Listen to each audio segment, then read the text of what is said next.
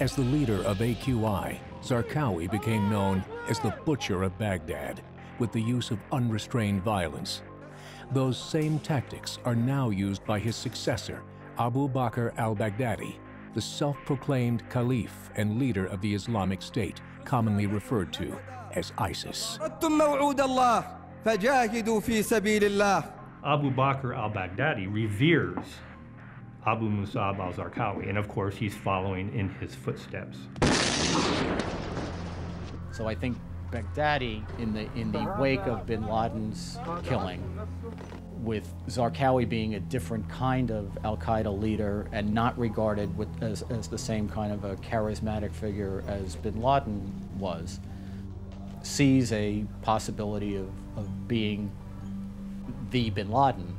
But I think he's better thought of as the Zarqawi. He's got a very strict view of what his job is and what responsibility of Muslims are. And he believes that Muslims have to immediately just accept their religion the way he interprets it. Baghdadi has declared that democracy and individual rights are crimes against God.